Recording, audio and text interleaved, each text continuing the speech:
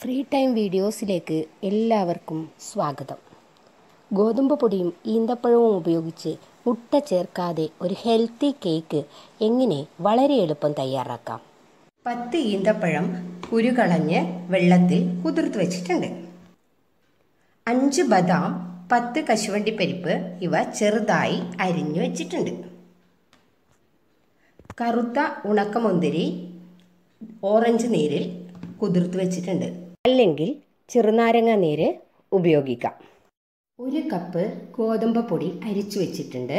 ഇതിലേക്ക് 2 teaspoon baking powder ചേർത്ത് 3 തവണ അരിച്ചെടുക്കുക.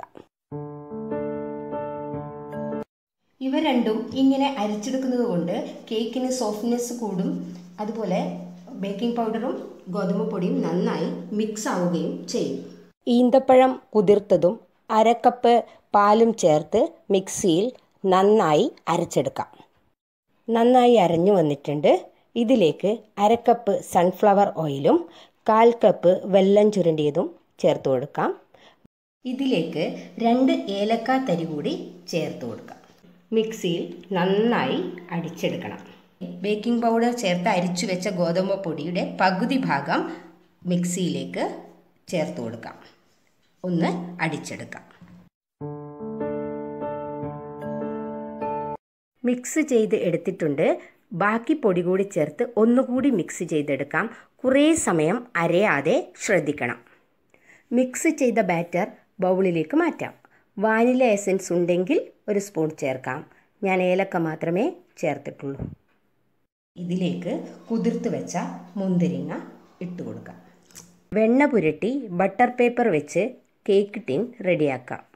റെഡിയാക്കിയ കേക്ക് ടിന്നിലേക്ക് ബാറ്റർ ഒഴിച്ചു കൊടുക്കാം. എയർ ബബിൾസ് ഇല്ലാതാക്കാൻ ബാറ്റർ ഈ രീതിയിൽ ഒന്ന് ഇളക്കി കൊടുക്കുക.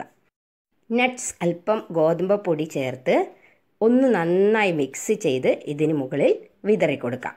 ഇനി ബേക്ക് ചെയ്യാം. ഇതിനായി ഞാൻ കുക്കറാണ് ഉപയോഗിക്കുന്നത്. കുക്കറിനകത്ത് കഴുകി ഉണക്കിയ പൂഴി ഇട്ട് കൊടുത്തിട്ടുണ്ട്. അതിന് മുകളിൽ ഈ ബേസ് വയ്ക്കാം. ചൂടാക്കിയ ശേഷം കുക്കറിൽ കേക്ക് പാത്രം വയ്ക്കാൻ ബുദ്ധിമുട്ടായതിനാൽ ഞാൻ പാത്രം വെച്ച ശേഷമാണ് കുക്കർ അടുപ്പത്ത് വയ്ക്കുന്നത്. ഇനി ഹൈ ഫ്ലെയിമിൽ 5 മിനിറ്റ് വയ്ക്കണം. പിന്നീട് 40 മിനിറ്റ് ലോ ഫ്ലെയിമിലും വെച്ച് ബേക്ക് ചെയ്യാം. ഇപ്പോൾ 45 മിനിറ്റ് ആയിട്ടുണ്ട്. നമുക്ക് തുറന്നു നോക്കാം. കേക്ക് റെഡി ആയിട്ടുണ്ട്. പാത്രത്തിലേക്ക് മാറ്റാം. നല്ല സോഫ്റ്റ് ആയിട്ടുണ്ട്. ഫൈബറും കാൽസ്യവും അയണും ഒക്കെ അടങ്ങിയിട്ടുള്ള ഈ വെറൈറ്റി കേക്ക് നിങ്ങൾ തയ്യാറാക്കി നോക്കുമല്ലോ. ഈ വീഡിയോ ഇഷ്ടമായെങ്കിൽ ലൈക്കും സബ്സ്ക്രൈബും ചെയ്യാൻ മറക്കല്ലേ.